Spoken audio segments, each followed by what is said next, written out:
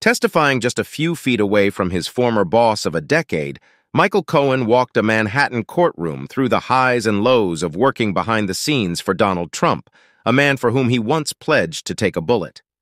"The only thing that was on my mind was to accomplish the task, to make him, Trump, happy," Cohen told the court on Monday. Mr. Trump has pleaded not guilty to charges of falsifying business records, relating to a hush money payment Cohen claims he made to an adult film star on the former president's behalf. Leading up to Cohen's testimony, Mr. Trump and his ex-attorney traded fiery insults on social media.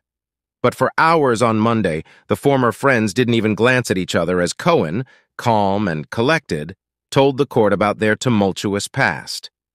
Monday was one of few times the two have been in the same room recently, since Cohen, 57, came to work for Mr. Trump 77 decades ago.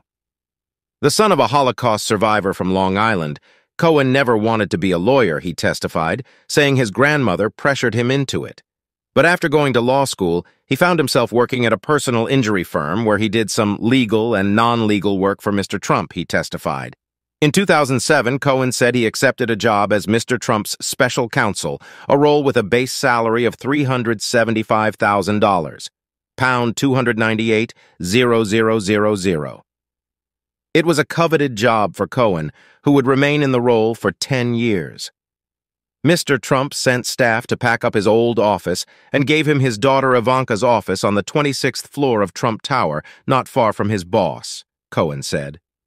Eventually, he moved to an office even closer to Mr. Trump, whom he called the boss. "It was an amazing experience in many, many ways," Cohen said, calling the Trump organization a big family. He reported directly to Mr. Trump on whatever concerned him, whatever he wanted, Cohen said, calling his ex-boss a micromanager. "Everything required Mr. Trump's sign-off," he said. At the same time, Mr. Trump was careful about paper trails, Cohen said. The Trump Organization founder never had an email address, telling Cohen that emails are like written papers. "There are too many people who have gone down as a direct result of having emails that prosecutors can use in a case," Cohen said Mr. Trump once told him. At first, Cohen's work involved negotiating bills from vendors that Mr. Trump thought were unreasonable, he said. When he did well, Mr. Trump told him so, he said. That left Cohen feeling on top of the world, he told the court. But working for Mr. Trump sometimes required unethical practices, Cohen alleged. Asked by prosecutors whether he would lie on Mr. Trump's behalf, Cohen said yes. That was sometimes required to resolve the task, he said.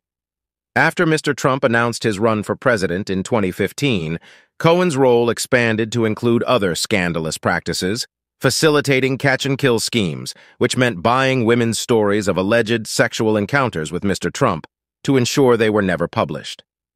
It was an arrangement designed to boost Mr. Trump's chances of winning the election, Cohen testified. The point was to do everything within our power to protect Mr. Trump, Cohen said. But this scheme, and his lies for Mr. Trump, would eventually put Cohen behind bars. Mr. Trump's former fixer pleaded guilty to federal charges in 2018 for lying to Congress about his involvement in Mr. Trump's foreign real estate interests, and for campaign finance violations related to the hush money payment to adult film star Stormy Daniels. He emerged from 3 years of prison and house arrest an ardent critic of the former president. Kindly like, subscribe, and share your thoughts in the comments section.